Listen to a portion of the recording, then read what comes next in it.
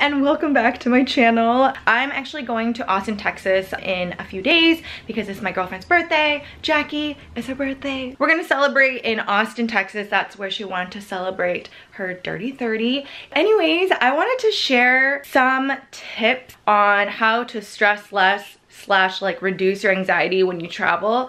I used to never get anxious when I traveled, but lately as I've gotten older, my stomach always doesn't feel so great after a flight, and most recently when I came back from Chicago, I had a really bad migraine when I came back that lasted a week, and then I like threw up from the migraine. Like I've never had that happen before, and I don't know if it was because I was like a little bit stressed out with work and I was just a little bit stressed out with like traveling, whatever, but I'm fine now. So I just wanted to share some things that I'm planning on traveling with because I know it's gonna help like ease my mind, and it's just gonna help me travel less stressfully. I know that's not a word, but anyways, so I've already started packing, as well, kind of. There's nothing in there yet.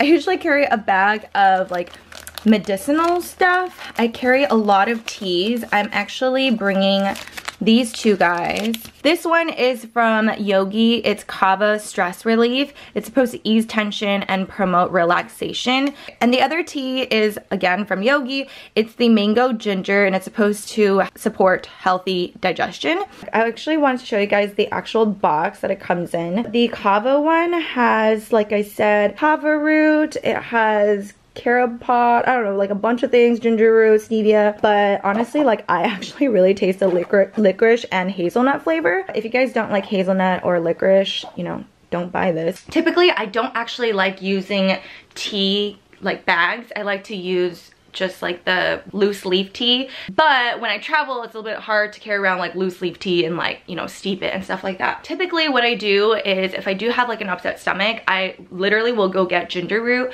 and boil it in water, and it helps my stomach so much. So I know that that is gonna help. Probably not as much as like a fresh root, but I know that's gonna help settle my stomach. So I plan on drinking a ton of tea while I travel, and there's no caffeine in it, so it's awesome. Another thing that I wanted to share, I carry this bag with me. Ugh. I love to carry wet ones. I swear, like everyone gives me crap about it because I wipe down everything because I don't want to get sick. When I'm on a plane, I feel like my immune system is just like going downhill. So I like to wipe everything down, and everyone gives me crap about it, but you know.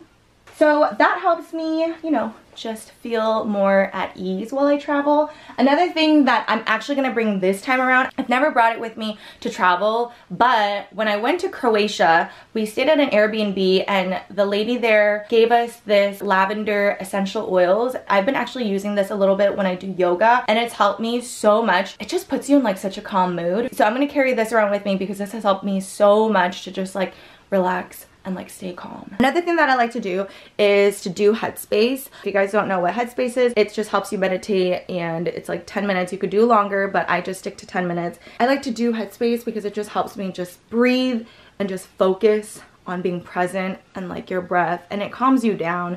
So I really like doing that as well. Also in here, I like to carry a sleep mask because sometimes, you know, you want to sleep on the plane and you can't because it's so bright, and I find that when it's like pitch black, it really helps for you to fall asleep. All right, so what else? Oh, okay, so this guy. This is Noon Hydration. I'm not sure how to say it. It's basically a tablet form. It looks literally just like the Airborne's, if you guys have ever taken it before. I like this because A, it has electrolytes in it, and B, it doesn't have that much sugar in it. Added sugar is only 2 grams. I believe the other ones have a lot more sugar and it's way sweeter. I have this one in orange citrus. They have other flavors, and they have it for like sport and for other things here, but I got one specifically for immunity. This guy is, I believe, $7 for 10 tablets.